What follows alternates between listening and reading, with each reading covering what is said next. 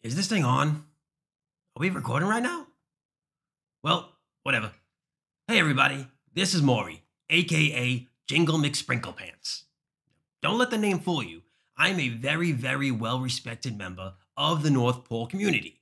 Regardless of what Santa may say because of some pending legal issues that may be going on, and maybe I was put on a temporary probation, aka restraining order. But that's not what I'm here to talk about today.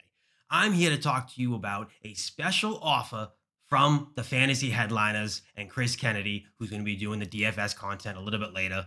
We'll get to that little fella later on. Don't worry about him.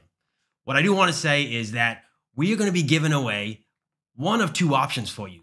Either a free 2021 draft guide from the Fantasy Headliners or a 1-month subscription to our MVP Patreon package. Because it has to do with DFS, and that's what the little guy does, that's one of the things we're going to be doing.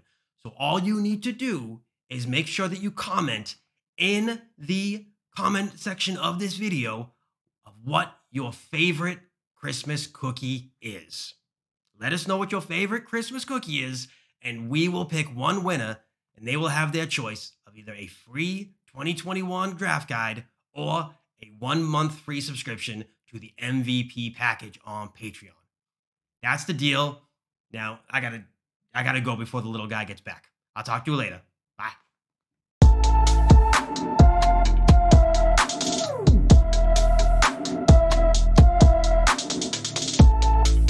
Happy Friday, Headliner Nation. Chris Kennedy here with the Fantasy Headliners.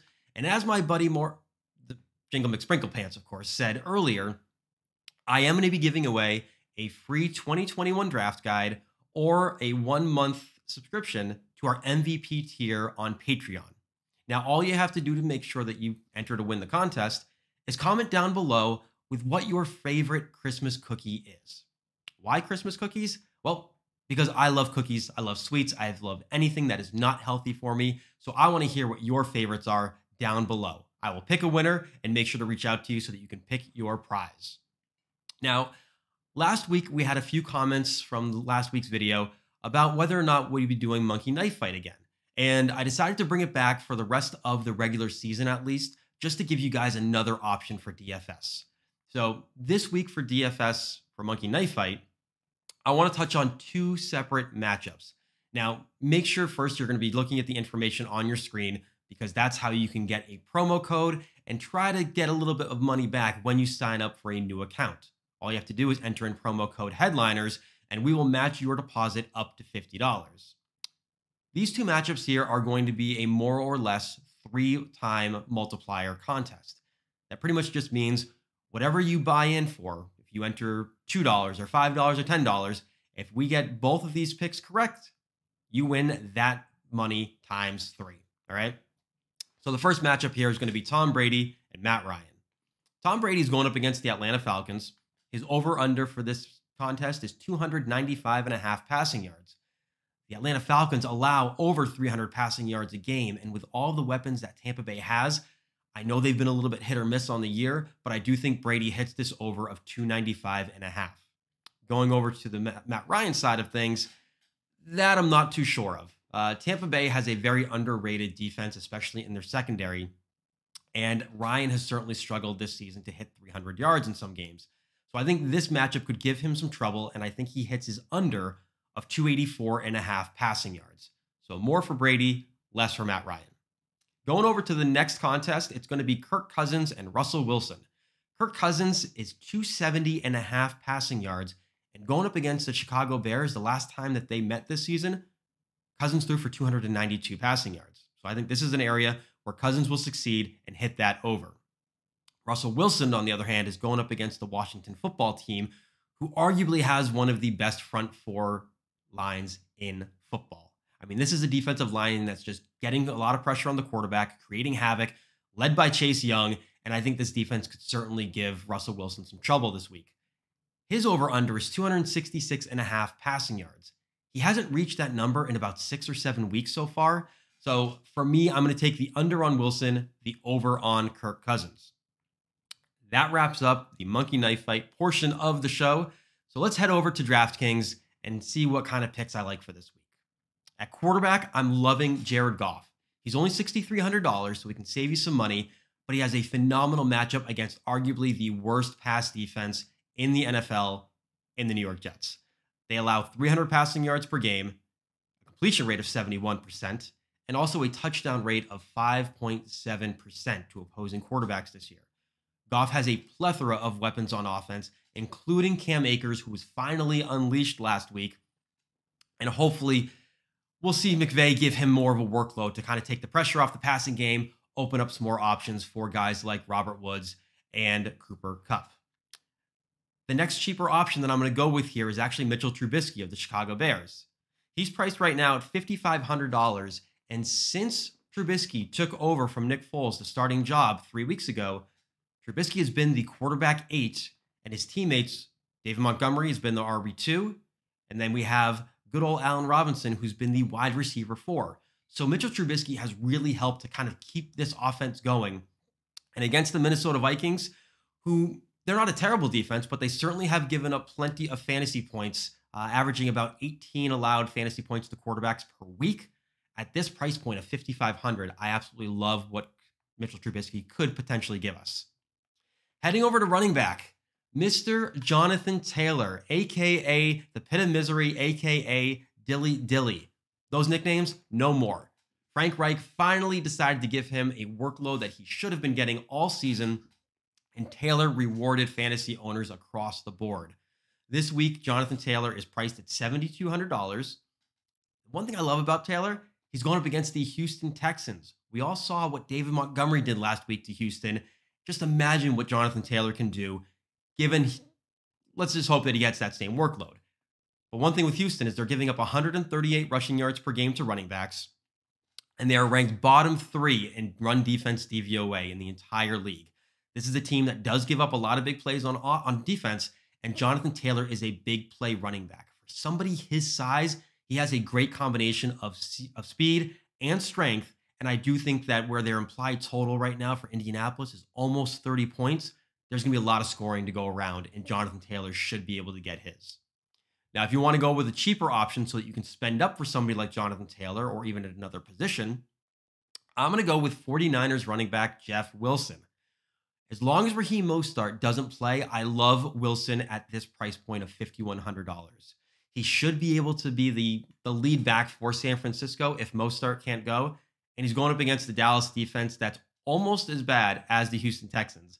Dallas is giving up 130 rushing yards per game to opposing running backs, ranked bottom 5 in run defense DVOA, and they have one of the worst run defense defensive lines in the NFL.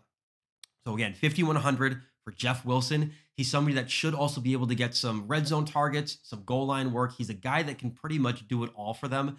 And I just think that this is the matchup for him to get it done. Now, make sure you guys are keeping an eye on Mostert's progress throughout the week, because if Mostert does play, I'm probably going to shy away from Jeff Wilson. But if Mostert does not go, Wilson's going to be the guy that you want to target. Over to wide receiver. Talked about Jared Goff a little bit earlier. I'm going with his teammate, Bobby Trees here. That's right. Robert Woods at $6,800 has a great matchup against the Jets. I don't care if it's Bryce Hall or somebody else that matches up against him in the secondary. This is the defense that gives up 46 fantasy points per game to opposing wide receivers. Robert Woods, over the last 3 or 4 weeks, has had more targets than Cooper Kupp, and he really has started to become the go-to guy for Jared Goff. He's priced right now at $6,800, which is a few thousand less than the top-priced guys, so it certainly helps you to free up some money to spend elsewhere if you so desire. So at $6,800, Robert Woods is my higher-priced wide receiver that I'm going to be targeting this week. Lower-priced guy, somebody who I was on last week, but it only came about when Brandon Cooks was not going to be playing, and that is Houston Texans receiver Chad Hansen. Who?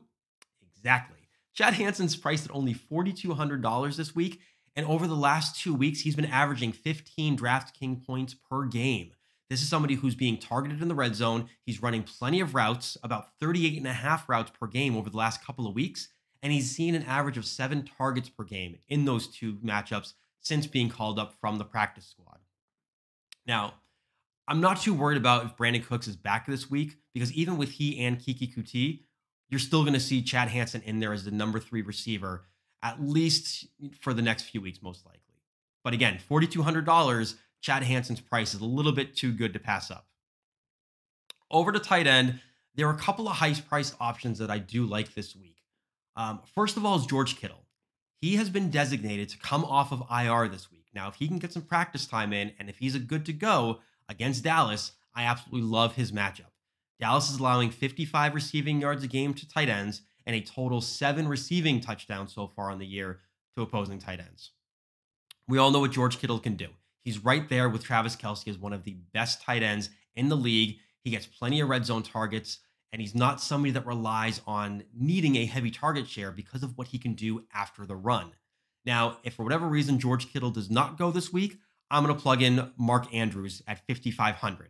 He's just a couple $100 more than George Kittle at $5,300, and he's just as good of an option because of that touchdown upside that he possesses. For a much lower priced option, I'm going with Jared Cook. Jared Cook has scored a touchdown in each of his last 2 games, and at $3,400, he's going up against a Chiefs defense that has allowed 10 touchdowns on the year to opposing tight ends to go along with 67 receiving yards per game to them. Now, Cook is somebody who has that touchdown upside. He gets plenty of red zone targets as well, and he's somebody who gets targeted fairly deep down the field. I don't care if it's Taysom Hill or Drew Brees. Jared Cook is a monster of a target and a great price point this week at $3,400. Those are my DraftKings picks of the week, quarterback through tight end. And make sure, again, you guys are commenting down below what your favorite Christmas cookie is, and you have a chance to win either a free 2021 draft guide or a free month of MVP tier Patreon, courtesy of myself. Now, Christmas is coming up. Hopefully, we're going to have one more of these videos before Christmas, depending on when we release it, because of the day of the week that Christmas falls upon. So if it happens to drop after Christmas, I want to wish everybody a Merry Christmas, a happy holiday, whatever holiday you may celebrate. Have fun with your family, have fun with your friends, and just enjoy football. We have some extra games coming up over the next few weeks, especially on Saturdays. So get excited for week 15, and we'll talk to you next week.